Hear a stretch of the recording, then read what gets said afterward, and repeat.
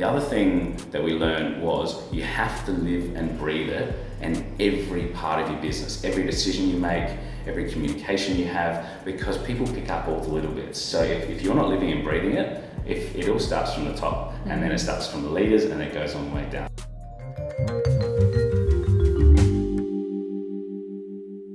Hey tribe, Stephanie Dixon here for Green is the New Black TV, your guide to conscious living in Asia. Today we are shooting with a fellow Australian, Justin Dry, the co-founder and joint CEO of Vino Mofo.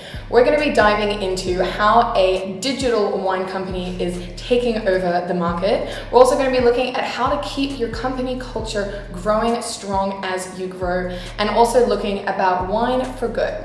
Justin, thank you so much for joining us today. Thank you for having me. It's exciting to be here. Yeah. So let's take it back to the beginning. How, why, and exactly how was it all put together? And tell us a little bit about the name Vino Mofo as well. My ancestors planted some of the first vines in the Barossa Valley. So they're some of the oldest vines in the world, actually. From there, I had family in the industry. They were teaching me about wines when I was a teenager. Before I even drank wine.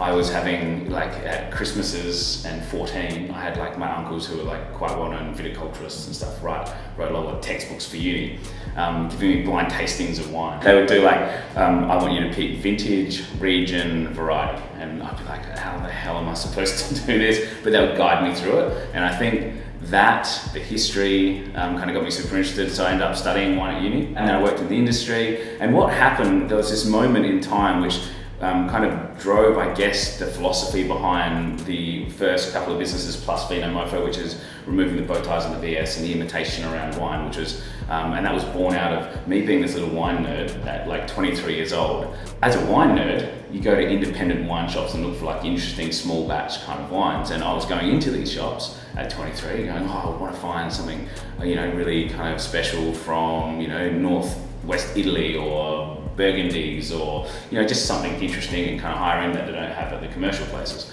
And I remember walking into all these independent stores, and there was this always this guy with a shirt on and rosy cheeks and a bow tie, and he seemed to, it just was such an intimidating environment.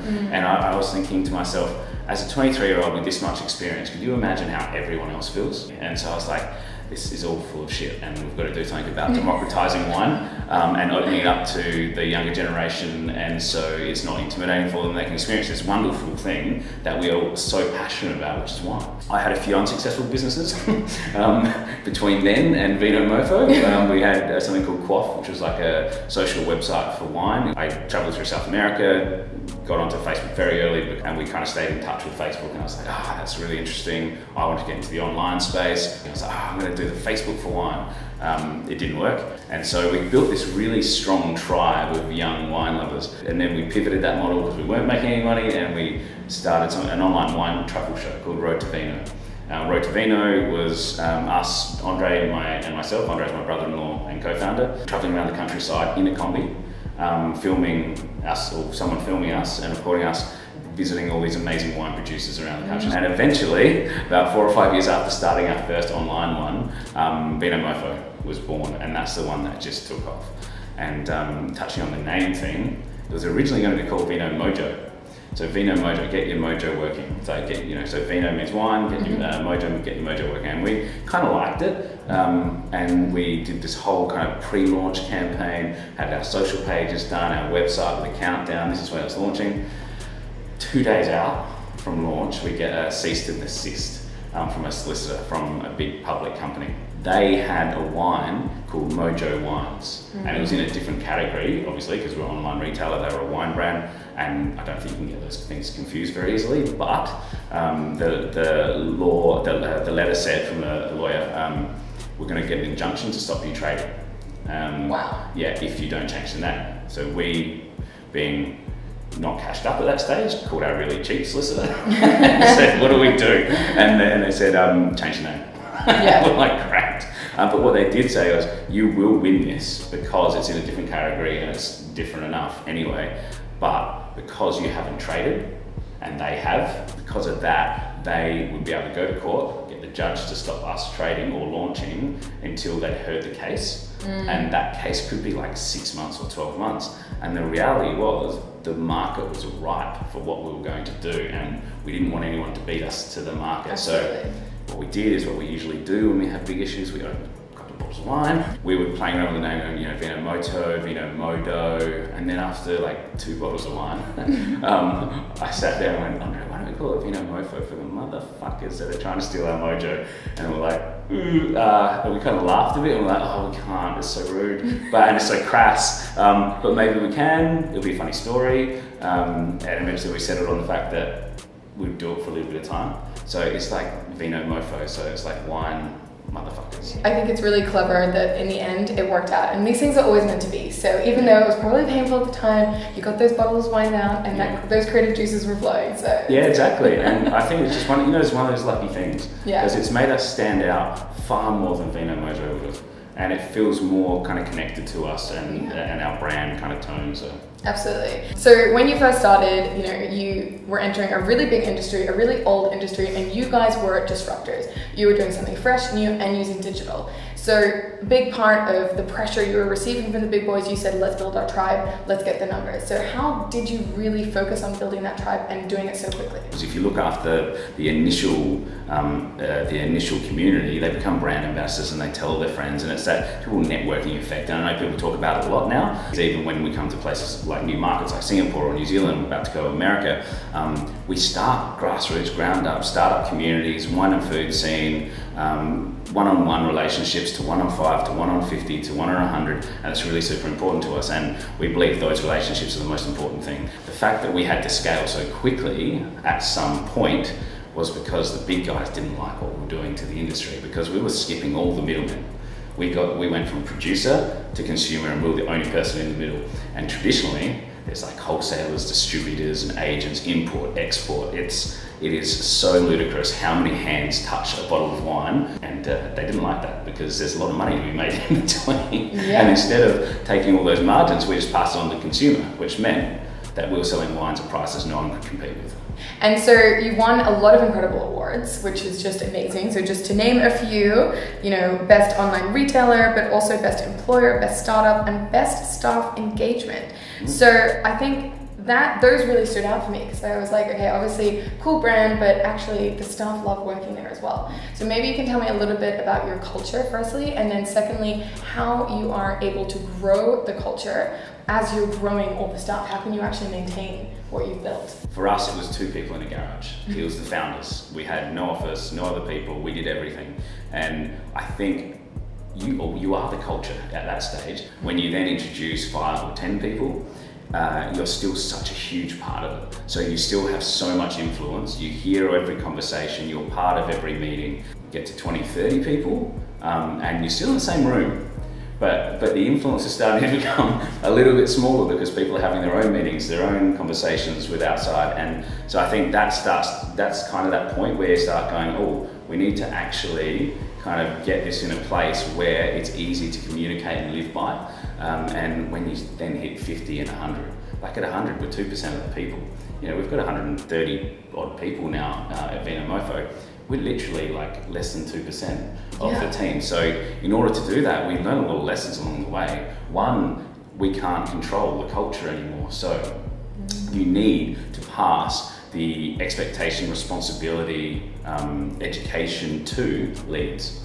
And those leads have got to be the people that then bring it down to their teams. The other thing that we learned was you have to live and breathe it in every part of your business, every decision you make, every communication you have, because people pick up all the little bits. So if you're not living and breathing it, it all starts from the top, and then it starts from the leaders, and it goes all the way down. And then you've got to communicate it like over and over and over again. So it's up on our walls everywhere. It's in every meeting. It's in all our documents. It's one of those things that you need to kind of fully consume, because it's such an important part of building a great team that it just needs to be everything. Yeah, and I love that you're so openly sharing that. I think it's really important, and not enough people share the work in progress, you know, and just knowing and just admitting and just being okay with the fact that you've made mistakes. So maybe you can even share with us a couple of the big mistakes and the biggest learning curves that you've had. One of the things is, you know, the right people.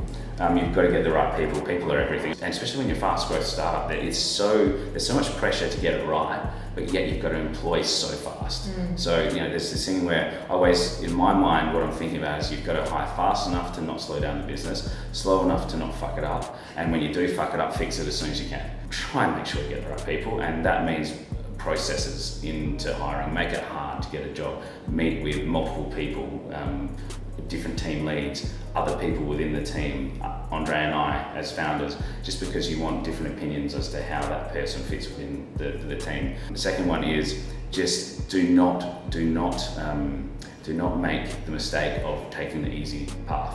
In that, if you don't find the right person in the 50 that you've just gone through, start again. Because if you get the wrong person, which is point 3, they can rot a culture so quickly, and you need to get rid of it as soon as you can. Yeah, and so further than being just an amazing wine platform with amazing deals and awesome producers and even better community, you also have a social heart with your Wine for Good program. So maybe you can share a little bit about that and how it started and what kind of projects you're working on. Part of our mission was, part of it was to be proud of what we do and our impact on the world. So that kind of was the start and the birth of something that we call Wine for Good.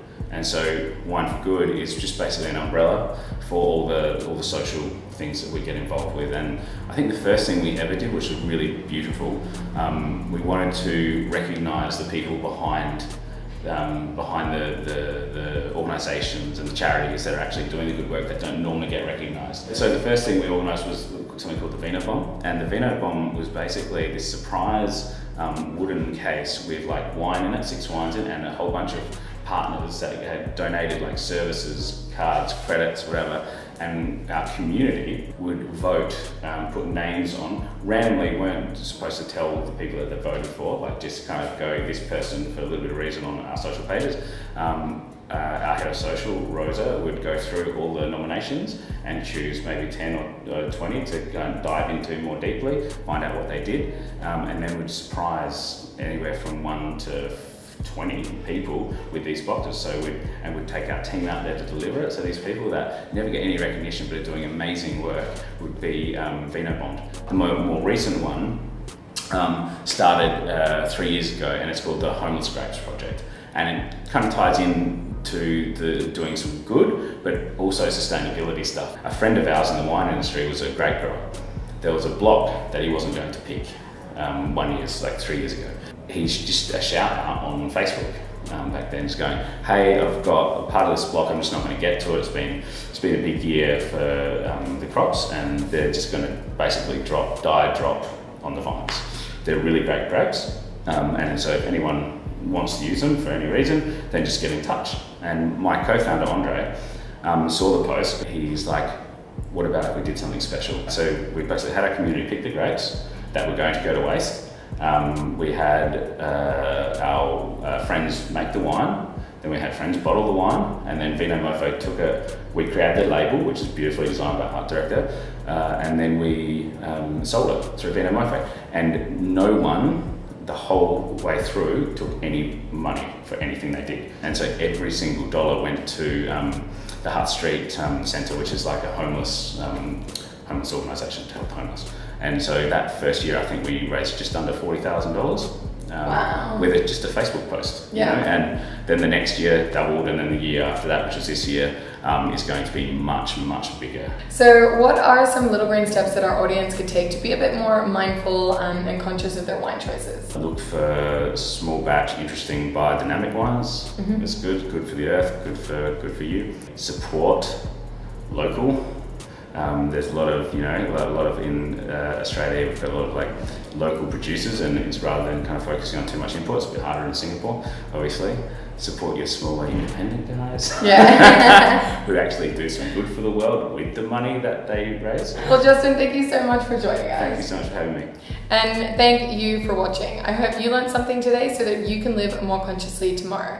And if you're looking for more inspiration, you can head over to www.greenisthenewblack.asia.